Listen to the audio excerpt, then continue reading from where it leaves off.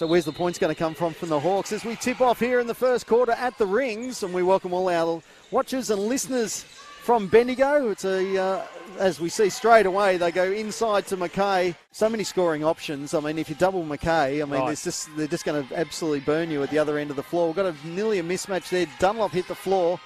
Ball there, that's a rush shot, but I mean, Atwell somehow finds it. I don't know a lot about Amy Atwell. Need a shot. Looking for something, running out of time. 2 seconds from downtown for three, misses.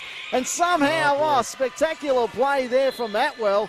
In the air, athletic, and somehow puts the ball back in off the glass for two. She can start hitting from the perimeter. Yeah, just a little hesitation there. You could see what she was trying to do, going hard to the rack there. And beautiful dish there. She's going to take the three from downtown. She does and misses, but that's again, take the shot. She's got it in her, and she gets hot. As the ball now with Atwell from downtown and puts a nail in there for three.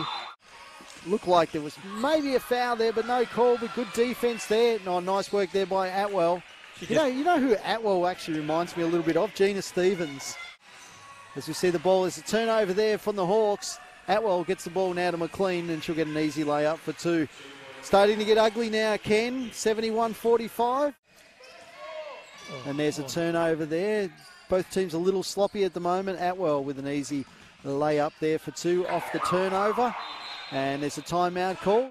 Well, 75-47. That would be good.